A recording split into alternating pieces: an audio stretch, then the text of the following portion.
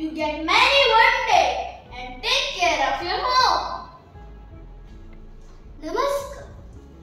Mrs. Sharma, you should not discriminate among your children.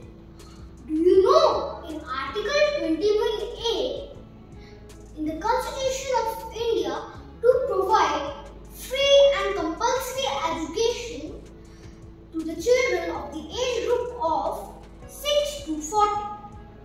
That's why government has opened so many government schools so that even poor children can go to school.